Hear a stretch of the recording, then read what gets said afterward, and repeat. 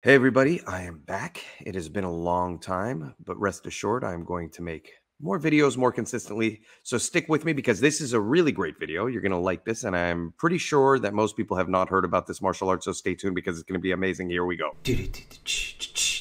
Pow pow, inside fighting, yeah, dangerous martial arts. Pow pow, ooh ah. The martial art I'm talking about is called Sikendo, and it's pronounced Sikendo, but it's spelled S-U-I Kendo.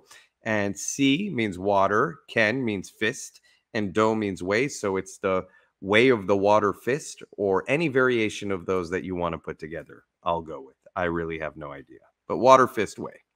Anyway, it's a very unique martial art because if you look at the founder, Tadashi Yamashita, this guy was born in 1946. I'm going to give a little history lesson here. Before I get started, I'm even going to jump in and play some of his highlights as I talk about the man, because that makes it more interesting. So stay tuned because we're about to do that. So here he's showing a neck break. That's Tadashi Yamashita. Let me make this larger screen right there for you.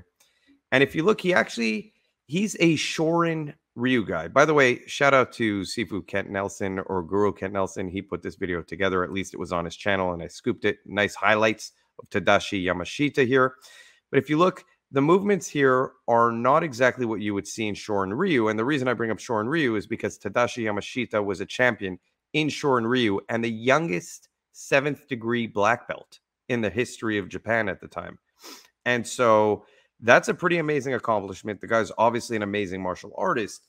But if you look, these movements that he's doing are not exactly what you would see in traditional karate. And I'm actually going to jump into some other stuff I noticed in this style, which is pretty fascinating. He does a lot of the I'm going to punch at your face, don't move at all. He's doing it here to everyone, which is an interesting tactic.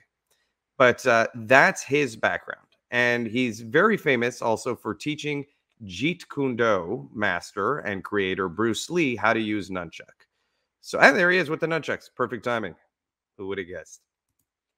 I'm back. Anyway, so if you look at his movements, they're not what you would see in traditional Shorin Ryu. They look like a hybrid. And it's interesting that I brought up Bruce Lee because there is an influence of what I would call Jeet Kune Do or even Silat style influences there. And I wonder, I could not confirm this, if he hung out with Guru Dan Inosanto, because I see a flavor of Guru Dan's movements in his movements with a little bit more of that traditional karate background. I keep looking at my screen here because I have a lot of other videos, but there's a concept that I like in this that you'll see it almost looks to me like we're looking at a hybrid of American Kempo karate mixed with Jeet Kune Do, mixed with karate. And if you look at these quick movements, see, there we go. That looks like a very, Ed Parker-ish kind of movement there. So there's definitely an influence of other systems in what he's doing. But this little exchange here I really like. Let me show you something else I found that was very interesting about this style. The fact that they actually do go out and compete in full contact styles, even though it is what I would call traditional martial art. Any martial art that puts an apple in someone's mouth, like we just saw, and then hits it with something to make it explode is badass. That's just a rule of thumb. If you're looking for a place to train and they do things with apples in their mouths that then explode, you know you've found a home. Let's jump in from right here. This was an interesting kind of video that I found of a Sikendo fighter going against an elite level kickboxer at the time. And so the results are what you would expect. The kickboxer, here's Naito Takumi and Dino Neuville. And so you have the welterweight kickboxing champ who wins this fight. But what I will say about that is that it's interesting to see that they actually stepped in the ring and competed. And I like seeing that out of systems. I'm a huge fan of that. You could see that this fight ends badly for the Sikendo guy. But he stands in there and he holds his own for a while, and then he just gets clipped on the chin. It happens. What are you going to do? Sometimes you get clipped on the chin, and then it's just being a little bit outstruck. Keep in mind, for a guy who trains without gloves, it's always very, very, very hard, and that's the end of the fight, sadly. It's always very, very hard for someone to come into a fight and fight with gloves when they're not used to it. And I think that's a big issue in traditional martial arts. I wouldn't call it an issue because it's actually more realistic to train without gloves. And it develops better self-defense instincts, even if it doesn't translate as well to competitive fighting. And there's some stuff that I really like here, and I'm going to actually review this footage, which is what I really wanted the focus of the video to be about. If you look at his movements, he does kind of this thing where he strikes in very fast succession. Again, that's kind of like a Kempo, Kaju Kembo approach to things that kind of bled into Jeet Kune Do a little bit. But what I will say that I really like about him, and this is where I felt the Silat influence was coming from. Look at the relaxation in his palm. He kind of just like heavy palms as opposed to a parry. I like this a lot. This is something that my Silat teachers would do. They had this heavy approach to parrying your strike. They didn't just treat it like a parry like this. They smacked heavy, and their wrist was very relaxed, like a monkey paw. He actually sets it up in a way that I've seen in Silat many times, which is like he hits, and you see he's kind of parrying things around to go from outside to inside. I'm reversing there a little bit, but if you look here, he parries and he loops the hand to the outside, which is a Silat principle in my experience. And again, nothing is exclusive to any one system. You'll see this in Kung Fu. You'll see it in other systems. But there, it's on the outside. Now he goes to the outside on the other arm. See it in Filipino martial arts. See that kind of heavy parry approach? Look at the part of his arm that he's blocking with. Then he goes into the back fist. Look how relaxed his wrist is as he blocks, and he's fast. And I'm going to show some people he reminds me of who are high-level Jeet Kune Do guys. Look how relaxed. See how his hand kind of comes over? Again, you see it in Filipino martial arts, Silat. I like his body mechanics. I like his movement. It's something you do not see in traditional karate. And that's what's really nice about it. For a Shorin Ryu guy at such a high level to kind of have this system that looks kind of like a hybrid of what you would say karate mixed with Jeet Kune Do, mixed with Silat. It's kind of interesting to see.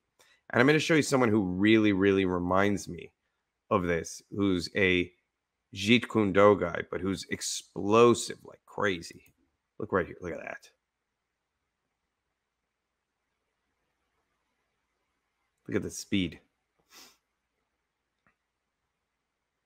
That's me trying to get to the Nintendo controller before my brother when I was a kid. That's how fast I was. Okay, so here's my thoughts on the system. It's very, very similar, in my view, to systems like Kaju Kembo, Kempo, Jeet Kune Do, and even has influences of Silat. I think it's a lot harder to find. I think it's very, very cool that the guy who created it was at such a high level for Shorin Ryu, because you clearly see a lot of that speed and inside-outside movement, which comes from his foundation.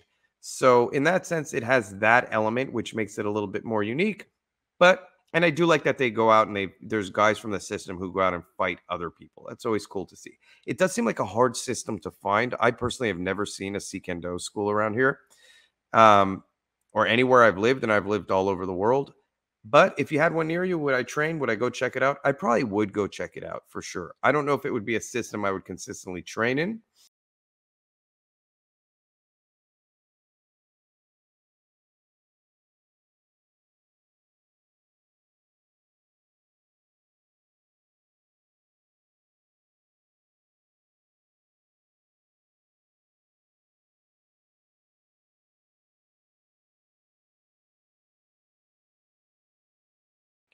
So here's my final thoughts on the system. It's a cool system. It's in the family, in my view, not of a traditional karate, but more of a Jeet Kune Do, Kempo, Kaju Kembo approach. And I like those systems. I think they have their place and they develop very good reflexes. They do develop this continuous flow of striking. I've always thought that's a very good thing for street fighting because you just go. One of the big mistakes people make when they're fighting in the street is one hit, stop. I have to think about what I'm doing again. Here, they're just constantly moving and they're getting used to that constant movement where one strike bleeds into the next, bleeds into the next, bleeds into the next. It is a cool concept. For that, I do see that it has good value. Where do I think it's lacking? I didn't see much ground fighting. I didn't see much clinch work in the system. I did see a lot of what I would consider impractical clinch work. And that's not to, wow, my camera does this weird thing. Did you see me go fully? Look at that. Look at that. Right there. Why am I suddenly glowing yellow? And then it's gone. And then it's gone. Anyway, so it does have some Benefits, it's a very hard system to come across. I haven't found a club or school that teaches Sikendo ever, and I've lived in many places around the world. But the guy's clearly a very high level martial artist. I do think it would definitely help someone for self defense. I just thought it was a unique system. I wanted to highlight it. I hope you enjoyed this video. Please like and subscribe. Okay, I'm done now.